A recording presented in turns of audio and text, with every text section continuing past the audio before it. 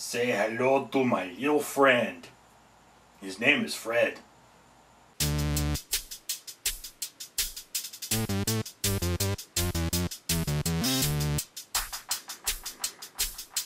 Alright, ladies and gentlemen, I am fat, I am naked, and, well, I'm wearing a facehugger from the movie Alien, but I am otherwise fat and naked. Therefore, this is a naked blog where we are naked, not to be sexy because I don't need the help, but rather to be honest, open, and truthful, and prove that we have nothing to hide. And this week, Trisha Hirschberger has elected that what we are to talk about is our favorite fandom purchase.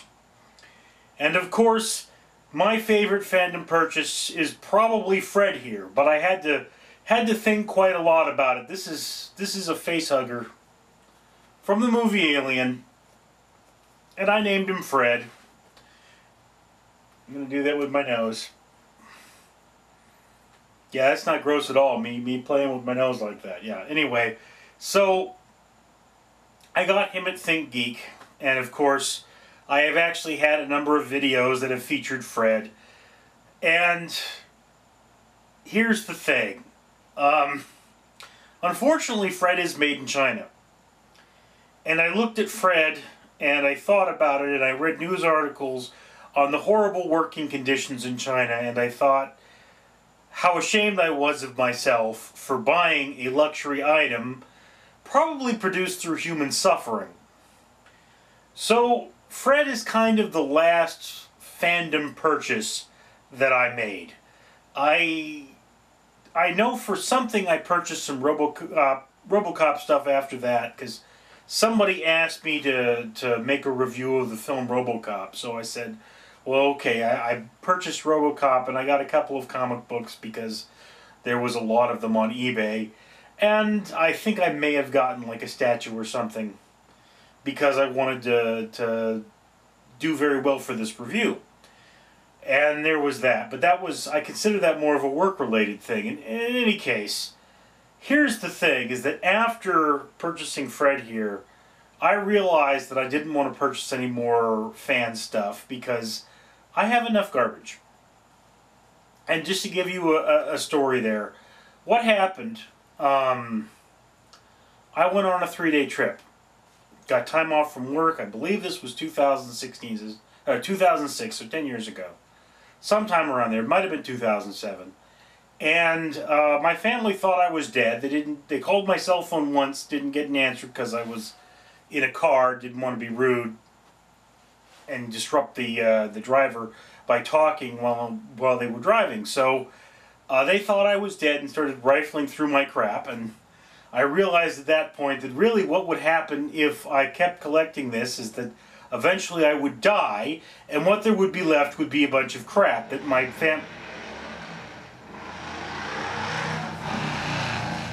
Oh, my neighbors. It's 9:30 at night. I'm sure somebody is sleeping because they have work tomorrow.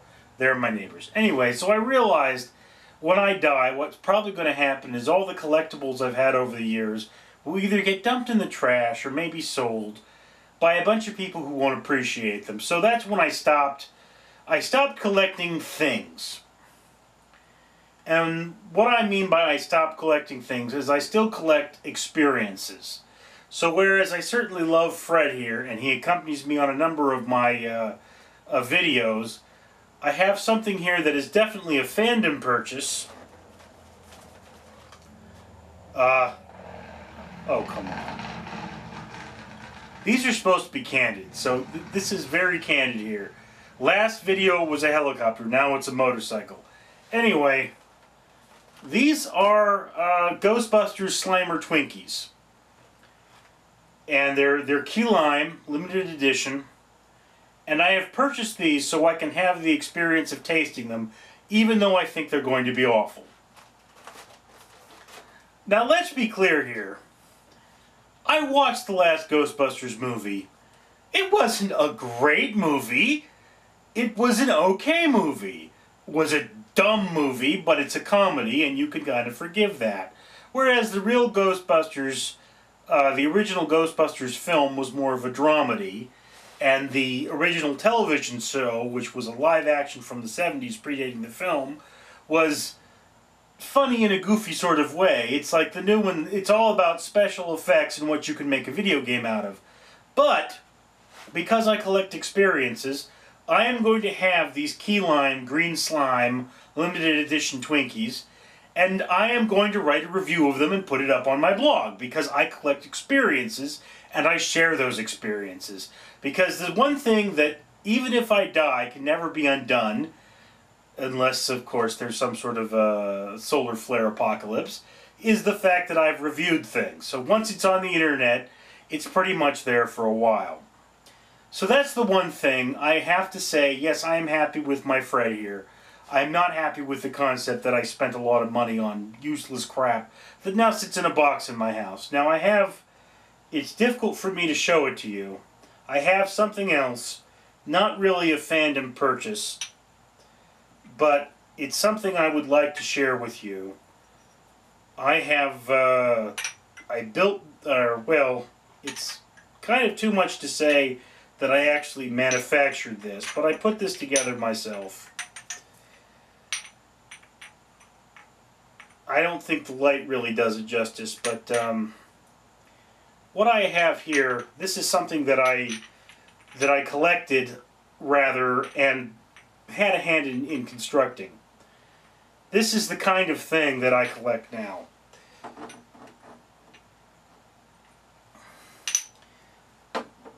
These are, of course, glass maple leaves,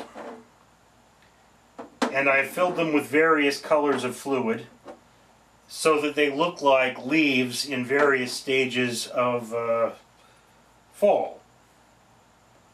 Like this would be a summer, end of summer leaf, because it's that beautiful green color, and here's kind of a red leaf, and you know, these aren't a fandom thing, except for the fact that I kind of collect jars, but here's the thing. If you saw these at a estate sale, you probably wouldn't pay more than 50 cents for the lot of them. But what happened with these is I made myself lunch, and I actually made myself French toast, and I would get these maple leaf bottles of maple syrup, and I would take them to work with me, and then I would save the bottle and clean it out, and I eventually saved 5 of them and made this little piece of artwork, and I keep it in my dining room. And here's the thing. It means something to me. As opposed to Fred here, that as much as Fred is worth a lot more than those bottles, if something were to happen to my Fred, I could get an exact duplicate. I could just buy another one made with horrible slave labor in China and have another Fred. But for me to get these bottles again would be a much more enduring process. I had to mix the colors myself, and I actually had to do something.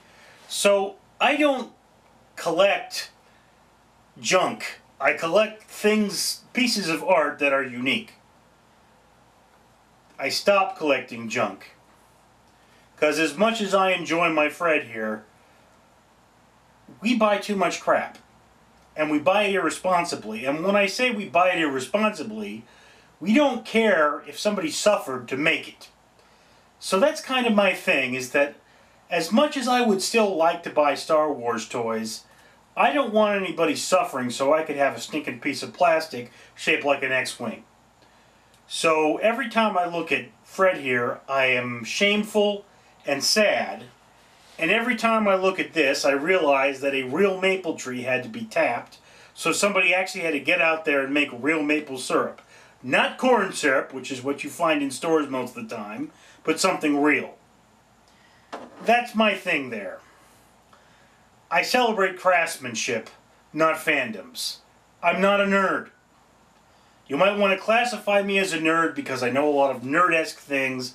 I guess you would say I'm smart, although it's never done anything for me. But, you know, this fandom thing, it's silly. Somebody once asked me if I was going to Comic-Con, and I said, why? There's nothing there for me. I'm not going to go spend hundreds of dollars on a bunch of stuff to sit in a box somewhere. I've already done that. I've grown out of that phase of my life. So, that's my thing. And because it is customary in cases like this to ask a question, I would have to ask first the question, is there a way that any of you think I could turn Fred here into a unique piece of art? That's question number one. And question number two, how could we celebrate our fandoms responsibly? Those are my two questions. Feel free to answer them any way you would like, including in the comments below. And if you're not a subscriber, please subscribe. And maybe give this video a like so that I know that I should make more of them. I'm Richard.